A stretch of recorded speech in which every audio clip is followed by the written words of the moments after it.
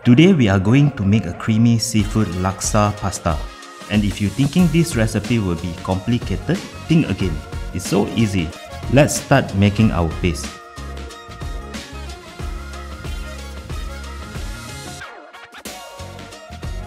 Now we add the paste and saute until it's fragrant. It smells so good. I wish you can smell this right now. Now we want to turn this into a thick creamy sauce. All you need is Mbok cooking cream. Now we leave it to simmer.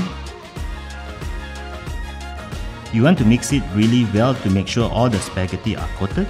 This is how you can coat the spaghetti evenly. Season with salt and sugar and get ready to eat. Look at how creamy our pasta is. This is what we love.